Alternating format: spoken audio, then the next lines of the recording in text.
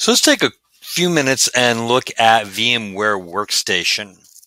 Now, when we're looking at desktop virtualization platforms, there are a bunch of them out there. We've already looked at Hyper-V a little bit. We've looked at Oracle VirtualBox. This is VMware Workstation. Workstation Pro is a little more expensive. In fact, Oracle's free. VMware Workstation is not. It's about 200 bucks. Um, it is a fairly full-featured platform, however, and there's some really nice things about it. You can go to VMware's website and download a 30-day evaluation copy, and that's what I'm looking at right here. Okay, so let's take a look at it. We have across the top here, close that tab because I don't need that. We have across the top here tabs for home and then for virtual machines. Now, when you first open it up, you're not going to have any virtual machines, so you'll just have that home tab. And like you see, I can close the tabs whenever I want. From the home tab, it gives us when our evaluation period ends, if we have a trial, we can get a license and enter a license key.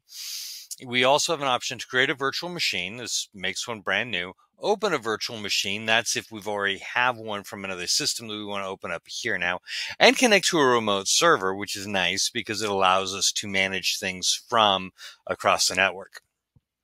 All right, let's take a look at some of our settings for the system itself before we dive into virtual machine settings. So I'm going to go to File, and from here I can create a new virtual machine, create a new window, scan for virtual machines, see if I can find any, connect to a server, and if I have a virtual machine selected, I can export it to an OVF file so I can move it somewhere else pretty easily. And then I have the option to map virtual disks here, which will let me map a file name to a specific drive letter. So, go ahead and close that. Under Edit, we have our Virtual Network Editor, which is where we can set up virtual networks, which opened up on the wrong screen, so I'm going to drag it over. And I've got a couple of virtual networks already defined, a host only and a NAT network. And you can see the settings from. You actually can't make any changes unless you come here and click Change Settings. And then that's going to require administrative permissions. You can go ahead and reply to my UAC and then drag this back over because it moved it again. And now I can add new virtual networks. I can remove networks.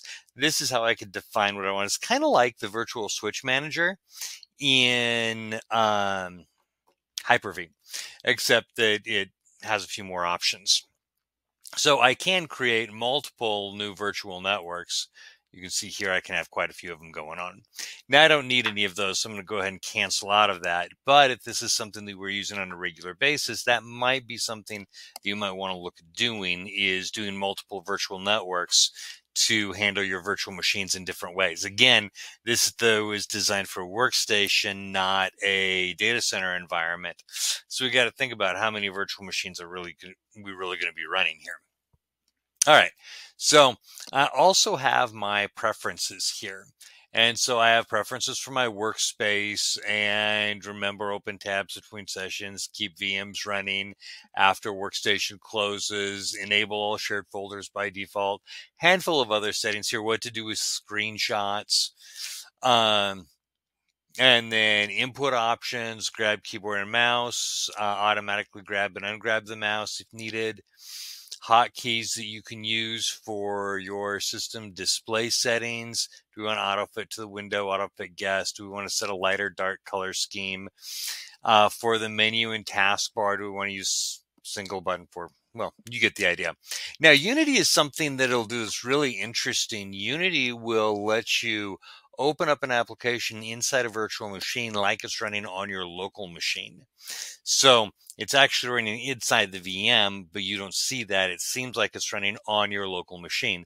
So that can be really useful if you have, let's say, Windows 10, Windows 11, and you have an application that has to run under an older version of Windows. You can use VMware Workstation, create a virtual machine, install that application, but then using Unity, make it look like it's running on the local machine. So it just makes it a little easier to work with. We have options for what to do with USBs. Ask me what to do, connect to the host, connect to the foreground virtual machine. Updates, how do we want to check for software updates? Do we want to join their feedback program? How much RAM should the system be able to reserve for running virtual machines? Let's adjust that here. Set the priority.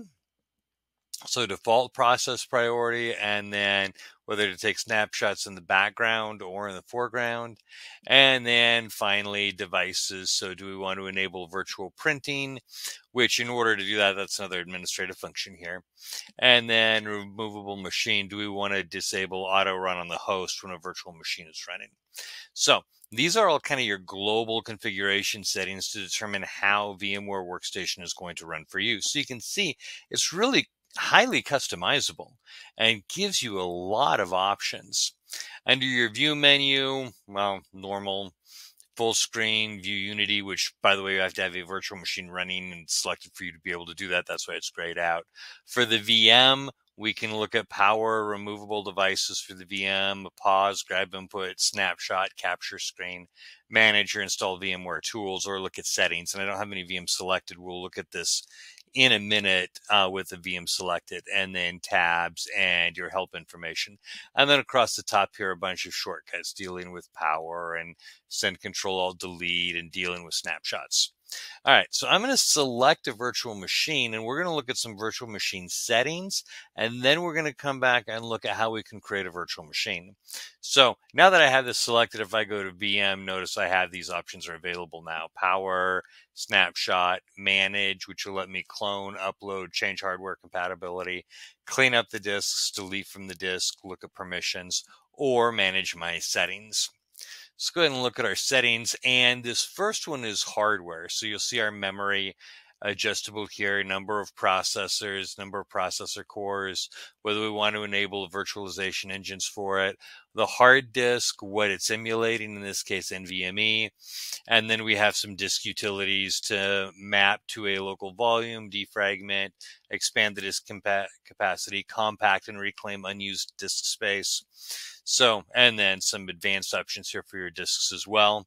So what device its node is connected to, and this will change depending on whether you're running NVMe or something else.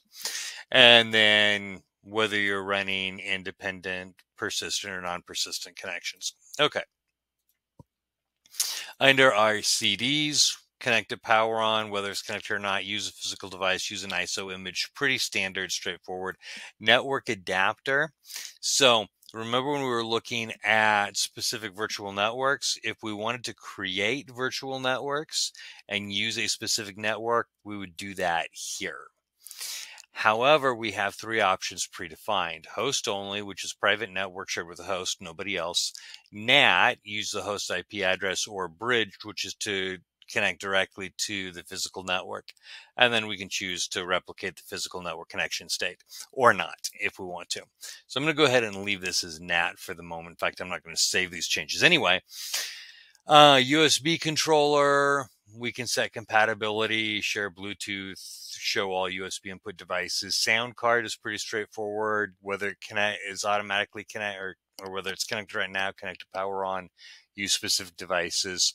Printer is currently disabled. Remember, we had to go into preferences, and you saw under preferences where we had to globally enable printing, and that does take administrative action or administrative permissions. And then our display, where we can accelerate 3D graphics, specify the number of monitors, so on and so forth. Okay, under options, so those are your hardware settings. We also have settings here under options. So the name, the guest operating system, the working directory, the enhanced keyboard if we want to use it, power options, enter full screen after powering on.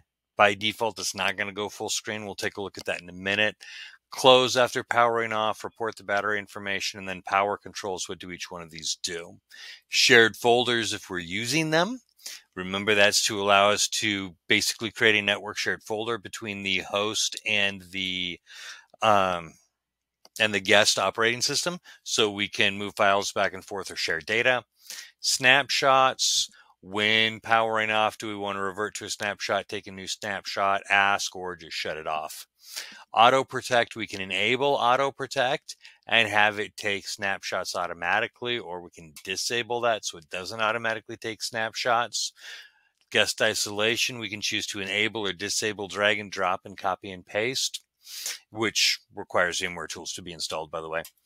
Access control, do we want to encrypt access control or not? VMware tools, do we want to update manually, automatically update, or use application default? And then we can choose to synchronize guest time with the host or not. VNC connections, Unity settings, if we're going to be using that, our appliance view, auto log on if our system supports that. And then under advanced, we have process priorities, some other general settings here, disable memory page testing, log virtual machine's progress periodically, clean up disks after shutting down the virtual machine. And then we can change the firmware type from either UFI or between either UFI or BIOS. So those are all of our settings. Now, one of the things I kind of like about this, by the way, VMware, I think, is a great platform. I have occasionally had problems with it being a little picky on whether it wanted to run or not.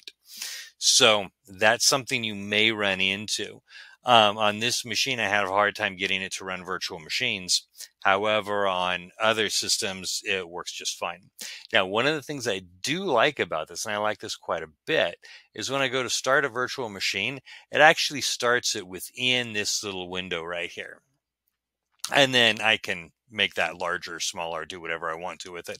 But it actually runs it within that little window. And so I have my tabs across here, and I can tab between my different virtual machines very easily. And I think that actually addresses one of the problems we sometimes have with virtual machines, and that is we sometimes forget which machine we're on. And so what it does, this keeping it inside this window, even if we maximize this window, by keeping it within this window, it makes it very easy for us to switch back and forth between virtual machines, to remember which virtual machines we're on. I'm going to go ahead and power this thing off. And to make sure that there is a distinction between our virtual machine and our host. And I have seen several times people in another platform will take and maximize their guest operating system, and then they'll lose track of, am I in the guest or am I in the host, and they end up doing something on the wrong system. And this is just a nice way of dealing with that. So this is something I actually really kind of like. You can, by the way, close the library here if you want. That goes away. And then you just don't see that library again until you bring it back. Okay. I also wanted to show you how to do a create a virtual machine, because this does a couple of things. VMware does a couple of things that are pretty nice. So I'm going to do create a virtual machine, and I can do a typical or a custom. We'll do custom to show some of the other little details of this. And I get to choose, this first option is choose my hardware compatibility. So what I can do is I can roll this back to previous versions of Workstation or ESXi. And the idea here being, if I created a virtual machine here, might I want to move it somewhere else? So if I'm running data center virtualization with VMware and ESXi, I can create my virtual machine here and say, all right, I want to make this compatible with ESXi 7. Then I can copy it over to my data center servers and I can run it there. If I have somebody else who's running a virtual or running VMware workstations a little bit older, I might want to go back and use a previous version so that I have the ability to move my virtual machine over to their system. That's what this is about. So I'm going to click next, and then I can choose to I can use an installer disk, I can use a disk image, or I can choose to install the operating system later. Now, here in my disk image, I have server 2019 ISO. And so VMware Workstation then looks at that operating system and says, hey, I can automate the install with this. Now, if you want to manually control the install, you need to say, I will install an operating system later. But if you want to do that automatic install, or the easy install is what they call it, I can select this here. And so what happens when I do that is it's going to then ask me some things for my Windows. So product key, if I want to use one, which version I want to install, what my full name is, what my password is going to be. Log on automatically if I want. And then, yeah, I know I didn't put in license key. And then when I go to create it, what'll happen is it will do that automatic install for me, and it'll take all the information I have and it'll fill it in. So basically it happens without me having to walk through the installation process. It just does it. Choose the firmware type that I want, BIOS or UEFI, and secure boot if I want it. Number of processors, number of processor cores, I can adjust here. Amount of memory, I can adjust here. Machine or network type. Let me go ahead and use bridge networking for this one. Click next. Not going to use it anyway. What type of SCSI controller I want, so I can use bus logic, LSI, LSI logic, SAS, or para-virtualized SCSI. Notice, by the way, that not all of these are supported for every operating system. So in this case, I am running, or I'm going to be running Windows Server 2019. So this is the one that's recommended, and it says the others aren't supported. So I'm going to click next, and then I get to choose which disk type I want. Do I want this to emulate IDE, SCSI, SATA, or NVMe? And again, it tells you which one's recommended.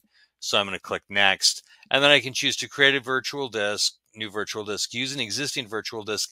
And this is something that VMware does that some of the others don't, is I can choose to use a physical disk. So to do this, I have to have a physical disk in my system that I'm not using for anything else.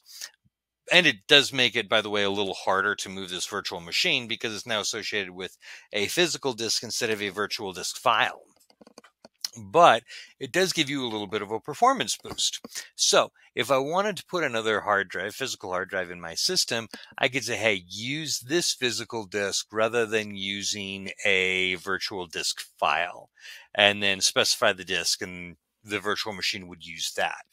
So I'm going to create a new virtual disk file, set my size, allocate the space now, store as a single file. And this is something that's kind of nice. It's split virtual disk into multiple files. Now, if you do that, it's actually going to run a little bit slower.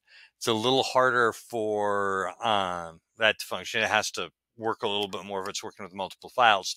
But what it does is it splits them into files of no more than 2 gigabytes. And the reason that you do that is if you are going to move this virtual machine to another physical computer, and you're using a flash drive or something like that that's formatted with FAT32, it will only allow 2 gigs as a maximum file size. So I've had issues where I've had a student, they have a 120 gigabyte flash drive. They try to copy over a virtual machine file. It says, I can't, you don't have enough room on your hard drive or on your destination device. They're thinking, are you kidding me? I've got, 128 gigabytes free, and you're sitting here with a 10 gigabyte file. Why won't it fit? It won't fit because it's formatted as FAT32, which has that 2 gigabyte file size limit. So your option then is to format it as NTFS. But this option here to split it into multiple files addresses that particular issue as well. If you need it left formatted at FAT32, you can have your have VMware do this as multiple virtual files or multiple files, and then it'll copy over every one of them at 2 gigs apiece. So if you got 50 gigs of storage space, you're looking at 25 2 gig files to make up the hard drive. I'm going to go ahead and do this as a single file and click next. And then what's the name of it? Next. And then I can power on. I'm going to go ahead and turn that off because VMware and my hardware don't get along here. And customize hardware if we want to. And when I'm done, I just click finish. And that is now going to add this. And you see I now have another tab up here. So now I can move back and forth between all of my virtual machines pretty easily. All right, there we go. That is VMware. One other thing, I can choose to manage my VM, which gives me the option to, and we looked at this, close, upload, or delete from disk. And so I'm going to go ahead and delete this from disk. And it says it's going to delete the virtual machine. And we're going to say yes. And away it goes. All right, there we go. That gives you a real quick overview of VMware Workstation Pro. Now, just to remind you, you can download a trial copy of it. It is a 30-day evaluation. It's fully featured, which means you can do, I mean, as long as you can get it to work on your hardware, you can do everything for 30 days. And then if you want to continue using it, you just have to go out and buy a license key and apply that license key, and you're all set. Okay, there you go. I hope it was helpful.